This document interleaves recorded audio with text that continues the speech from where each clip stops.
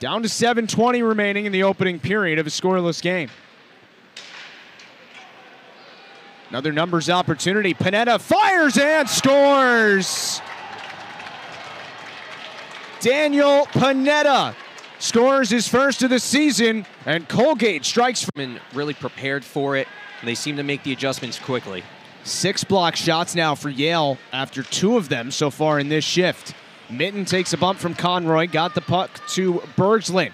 Mitten one-timer, he scores!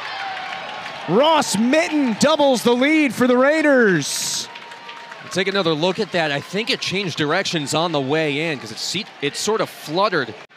DePaulo getting the puck back now, turning pass, and Chorsky, wow, what a save by Stark. Rebound, score. It ping-ponged around in front, and Colgate takes the 2-goal lead back. Wide of the net, Brandon tried to send a pass back in front and comes away with the puck. This deflected in towards Stark. Chorsky to the back post, score. Ryan McGuire. Wooding tried to center a pass. It was taken by Alex DePaulo. Belpedio shoots and scores.